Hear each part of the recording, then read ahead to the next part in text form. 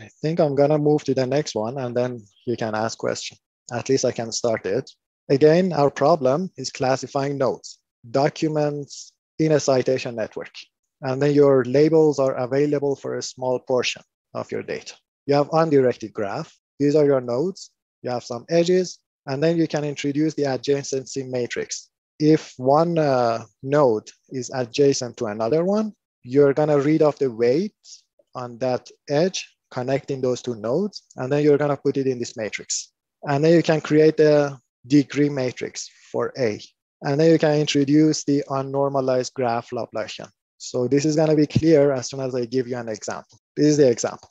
You have 1, 2, 3, 4, 5, 6. So the size of your adjacency matrix is gonna be 6 by 6. 1 is connected to 2, so you're gonna put a 1 here. 1 is connected to 5, you're gonna put a 1 here. These are unweighted. If they were weighted, you would put the corresponding weight here. And then the degree matrix, you just add up the rows, the entries of each row. So this is gonna give you a 2 here, this is gonna give you a 3 here, a 2 here, etc.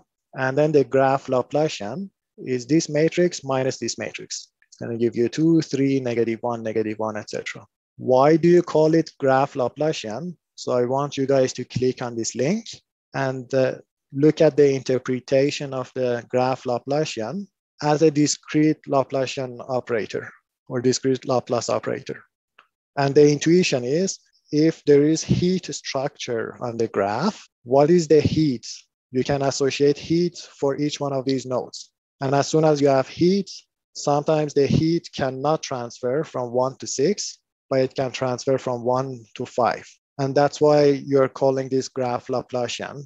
And that's the interpretation. There is heat associated to each vertex. So I think I'm gonna stop here, let you guys ask questions, and then we can continue the rest next session. So is this sort of saying that heat, since there's like a -1 at this 0, 1 location in the delta matrix, that like heat is like moving away from node 1 towards node 2?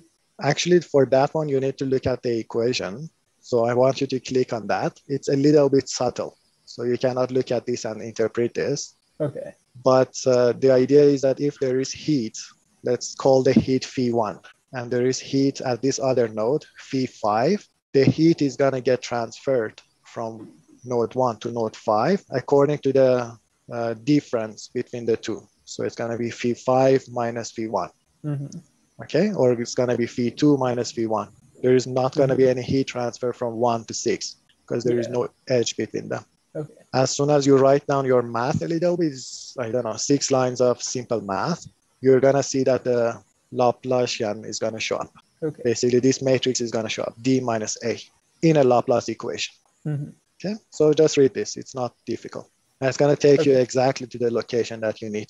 I was also wondering if I could ask a question from the line paper. Sure. So what's the question? Yeah, I wasn't sure. So when we're talking about the second order proximity, and we talk about the context of other vertices, so is UI bar the context of vertice VI, and that's just like the average of the encodings for its neighbors? So I don't want you to interpret the bar here as an average, so don't do that. Okay. What I want you to do is each vertex is gonna have 2 roles. You either condition on it. So when you're conditioning on it, it's gonna have the role of itself. So you're gonna put UI here. But if you are actually writing the probability on a vertex conditioned on something else, then VJ is gonna act as the context of VI. And because it's as the context of VI, you have a different vector corresponding to that. So you can think of it this way. VJ can have 2 identities. Mm-hmm. One is as a context of VI, for instance, as the brother of VI, or as, I don't know, Jackson himself. Mm-hmm. Okay? Yeah, that makes sense. Okay, thank you. Yeah, sure. So I wanted to ask how I use the embeddings in a like downstream task. So like in language, there's a natural sequence, and I learn my embeddings for a single language, and then I get, a new sentence coming in, and I can just feed this into, recurrent neural network or like a transformer. I guess like in graphs, there's no natural sequence for me to like feed it in.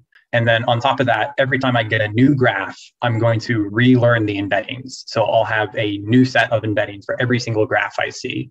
So I was kind of wondering like how you use this the embeddings you learn in downstream tasks. So that's a very good question. And that depends on the task that you want to do. Okay. For instance, node classification. For a task like node classification, your data are your nodes. Okay.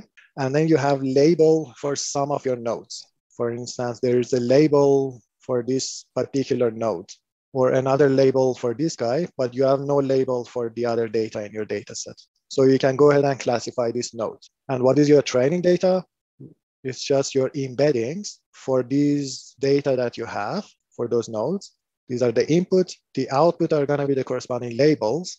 And then you train a simple classifier, maybe logistic regression on that. Once you have your model, you can apply that to other nodes. So I guess I'm just thinking if I had, perhaps a new graph, and I can't say how many nodes are going to be labeled ahead of time. So I can't, fix that. So maybe I'll have like a recurrent neural network that'll be reading in the embeddings of the nodes that are labeled. Do I just pick a random order to pass the nodes and the embeddings of the nodes into the network to classify the other nodes? So I think there is a little bit of confusion here. And the confusion is what is your data? And that's perfectly fine. Your data could be multiple graphs, and then you are classifying your graphs. For instance, you have graph 1, graph 2, graph 3, graph 4, graph 5, and then these are your data. Or your data could be the nodes in a single graph. For instance, the nodes on Facebook, the users of Facebook, or the users of YouTube, okay, the videos on your YouTube. So in those types of tasks, I don't need to worry about generalizing to new graphs. All I'm doing is learning embeddings for this particular graph, and I learn a classification task for the embeddings of that particular graph. Exactly, yes. For instance, you have your network, it's LinkedIn. You have your graph, you know who is connected to who, you know your graph structure, but then you want to know, should I advertise this particular product to this particular user or no? Okay, that's a classification. Yes or no, you classify, and then if it's yes, you show that the ad, show that person the ad. So I guess the task that I have in mind is a little strange. I'm thinking of classifying a graph. So someone gives me a graph and I tell you what type of graph that is. Yeah, and I was thinking how to use the embeddings to produce that label, because now I need to generalize across graphs and I'm producing a completely different embedding for every single graph I see. That should be fine. That one we are going to cover. So don't worry about it. Okay, we'll get there. All right. So if your task is graph, if your data are graphs, graph 1, graph 2, graph 3, we are going to see an example. But for now, if you want to actually do that task, it is also possible from what we have done so far. You need a representation per each graph, okay?